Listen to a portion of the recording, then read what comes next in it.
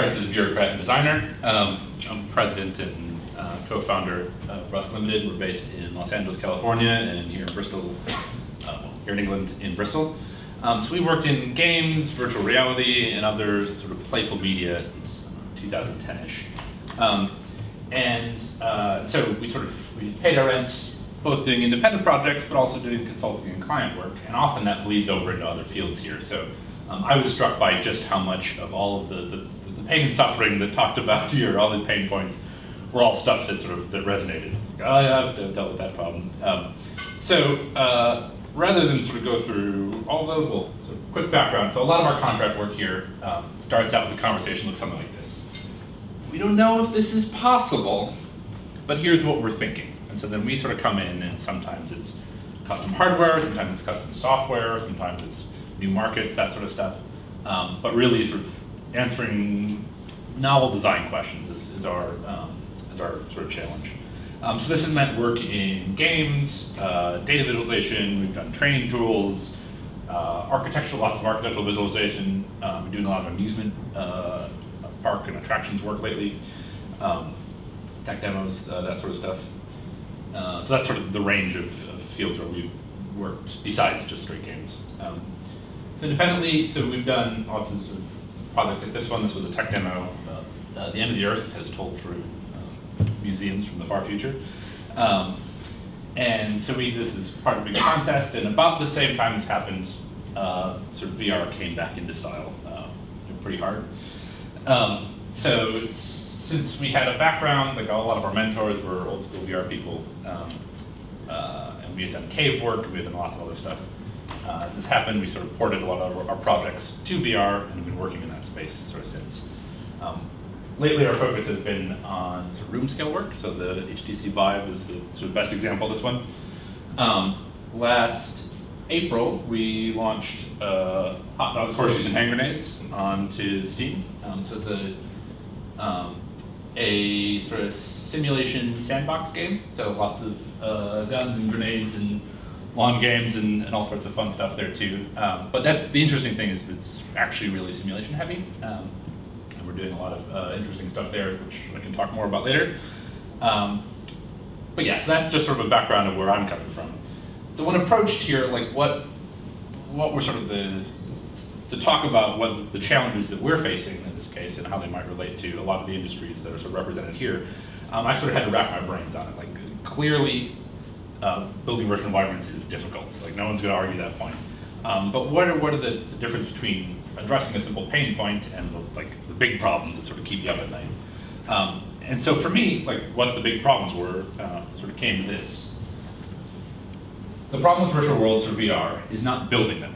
In our case, those are all questions of you throw enough money at it, you throw enough developers at it, you throw enough 3D artists at it, and you can do that. And that's an issue of budgeting and time. The design problems that I'm sort of interested in, I spent a lot of the past year working on, are how do we allow users to move through these spaces? How do you sort of explore them? And it's one thing to sort of have the model, it's another one to sort of be able to do anything cool with it. And then as a result, that then needs to inform how you build it. So you're going to build different things depending on what how you want to explore that data. So a quick run through of like the design challenges there. So the first off is the classic motion sickness, as everyone's familiar with. This has gotten so much better. The new room scale tech especially is fantastic, but it's not perfectly solved. And on a lot of like the mobile solutions, it's a much bigger factor. So that's something you sort of have to keep in mind as you're appraising any of these solutions. Tutorial and learnability. So not everything that we do here is interactive. But if it is, then you're asking the user to do something. So then somebody touched on this before, you need to then train them how to do that. So there's a tension of the more sort of nuanced and powerful navigation technique can be, the more you need to teach the user how to do that. And if I've got a 2-minute time to demo, like in the arcade industry, or a client one, like this isn't a gamer, this is a 90-year-old real estate developer who you need to convince on this one too. The simpler, the better in a lot of those cases. So there's a trade-off there. On the accessibility front, when you're doing VR work, it involves the user's body in a way, in sort of whole new ways. And our bodies are not only different shapes, but they operate differently. So how does this experience and these tools work if your end user is in a wheelchair, or colorblind, or if they're 7 feet tall, or if they can't use one of their hands, or any of these other sort of factors there. So the more you can think about that earlier on, the better. And then suitability is sort of the most interesting one in my mind. Different experiences have different needs there, and if you're sort of building a data visualization platform that you're exploring map data, you're going to want different ways to navigate that than if you're building an action game or you're building a ride or something like that. So this is sort of a lot of the matrix of challenges that we need to look at. So what are the sort of set of strategies that we end up using here? So the first option here is no movement. So in a lot of these virtual experiences, user doesn't need to move. And so in some of these cases, you're producing these gorgeous maps and these cityscapes and stuff, and you stand there and you look at it, or you move the stuff around your environment near you. If you can sort of keep everything in the virtual environment within arm's length, give or take, you can not need to use any of these other solutions there. And that's great, and that answers a lot of these problems. But you need to be able to sort of keep everything the user needs inside the sort of space of a closet, let's say. And that's, for some cases it works, and for other ones it doesn't. So vehicle-based movement, so this is basically you take that closet space, and then you fly that closet around the world. And that, it sounds silly, they're like, well, wouldn't that be like walking? Actually, no, it's perceptually a lot different to a user there. And so if you can put the user in a car or a spaceship or a train or something there too, that's sort of got walls and whatnot around it, that opens up a bunch of other possibilities that you can use there. It's weirdly more comfortable there. There's a mute button on the... Oh, did I mute myself? Possibly. Okay, there we go. Sorry about that. So custom hardware. So this is another solution here that I think is, there's a lot of super cool work we're doing. We're working with a couple of hardware partners, including Affinity, who does the Treble demo later. So these are really great for certain scenarios and totally useless in other ones. So if you've got nice, we've done products with, you're in a physical car, like a big ATV thing with a wheel and gas pedals and all that stuff. And that's great if you're making something about driving. If you're making something that isn't about driving, the solutions aren't so great there too. So depending on the context and the use, if it's a research context, if it's an amusements or attractions, if it's installed, those are all cases where those can be fantastic and a lot of fun to work on too. But again, there's expense, there's size, there's a number of factors that sort of weigh against that. So what if you don't have that and you still need users to move around? So the teleportation approach, which was not a great solution for a lot of screen-based sort of game and interactive stuff, is actually a fantastic approach in VR. So basically, you just teleport from point A to point B, and it keeps the user way more comfortable than you'd expect. We actually orient really well there.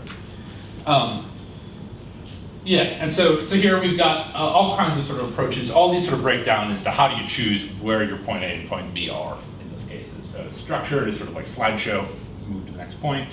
Point of interest is you sort of pick there's 4 important places in the room, and you point at that one, you go there. Free teleport lets you sort of you point anywhere on the ground, you can move there. Each of these sort of have trade-offs there. Grid-based is another one we've been playing with, where you have a regular grid of movement. So sliding movement, so this is another case that was sort of tried often, and this is real sort of danger zone, where you're moving the player bodily from one place to another. And so this can be really useful in certain cases, but this is where people get a lot of motion sickness. And so we try and sort of steer away from these if we can. It's more common in the gaming world than it is elsewhere. But so point to move is sort of similar to teleportation. I want to go over there, so you slide yourself over that way. Touchpad joystick is like using a sort of Xbox controller or something along those lines. That's pretty terrible. Don't do that if you can avoid it. Climbing, there's whole games built around this one where you sort of grab things in the environment and pull yourself around on them. It's fun if you're doing something that's about climbing. It's fantastic. It's a fun thing to do. If you're not doing that, that's not so much. And then all kinds of what we sort of call arm swinger ones. So that's it detects if your arms are moving, and then it walks you forward or you're bouncing in place or that sort of stuff. Those are also silly and ridiculous, but I bring them up because people keep trying those. These are all sort of new spaces, and I'm sure that a lot of the solutions that that come up there are both use case specific, and there's going to be some that we sort of haven't thought of yet. So these are the sort of questions that sort of keep me up at night as I'm working on through these various projects. Which of these are going to work? The name of the game is often putting in a bunch of options, but yeah. So that's how we spend our time there too. Yeah. So if there's any of the stuff you feel like you want to talk about or move in that direction, definitely come find me.